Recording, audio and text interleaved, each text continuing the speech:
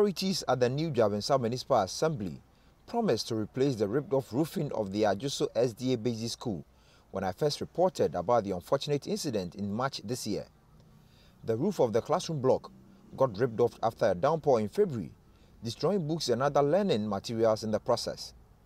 The unfortunate incident got to the knowledge of City News when it began taking a toll on teaching and learning in the school. After last week's rain, I decided to pass by the school and check how they were doing and to see if there has been another havoc. But to my surprise, February's incident, which I reported about, is yet to be fixed. Parents who have the awards at the school are frustrated about the lack of urgency, and they have been speaking to City News. Yeah, you see, this issue is very serious. Since January 17th that they had their roofs were being ripped off. I'm pleading that the government should see this as an urgent need, and then even the money that this talk be affected even return, you can come and use parts of the money he returned to come and solve this issue. In this sense, you look at people, our children are studying under the trees, which is very bad. So we are pleading on government that he should please attend to SDA school in Koforidia. Last week's downpour has worsened the situation as the rainwater has been collected in the open classrooms and currently serving as a breeding ground for mosquitoes.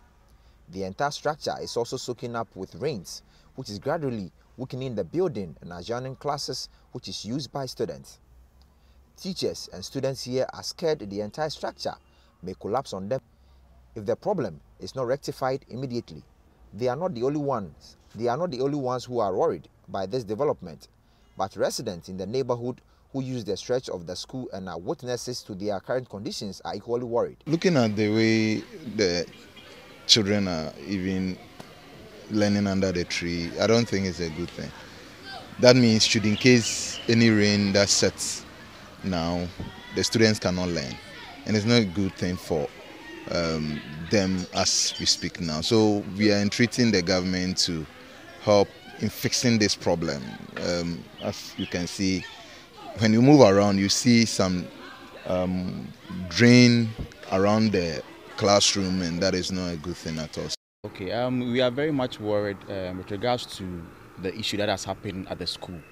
Since January that it's rained very heavily here, portions of the roof have gone off, and it's been reported to the assembly and nothing so far has been done about it.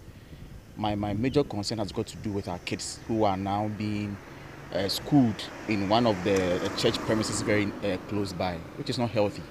So about 2 or 3 classes have now been lumped up into one, and it's not making teaching and learning very effective. We are calling on the assembly to be up and doing. We've sent several petitions, several letters, and several words to them, and nothing has so far been done. And we don't know what the issue has got to do, or what the issue. Adweso Nanatiti Pimpong is equally worried about the plight of both teachers and students of Adweso SDA Basic School. They've been coming to my palace, then they said they are moving their children or their awards from this particular, what is called school, that's the SDA. But I don't know. I asked the headmistress to report the whole thing to the assembly.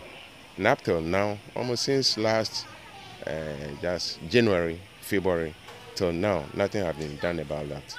So I'm appealing to the authorities, that the municipal assembly, to consider this and then do something about it, because the parents and the teachers and then the school authorities, they are all worried about the whole lesson. Even as a chief, I'm also worried.